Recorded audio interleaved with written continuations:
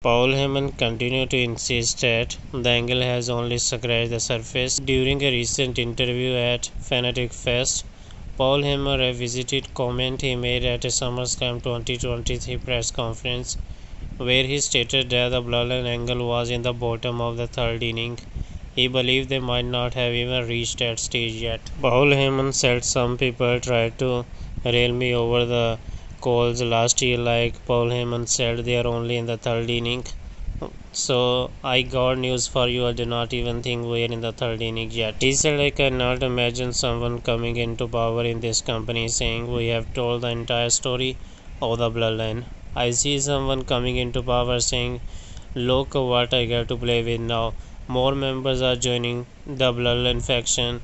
Tama Tonga and some other members. Jakafatu recently joined. Solo Sika is going to get that he wants to become a real tribal chief."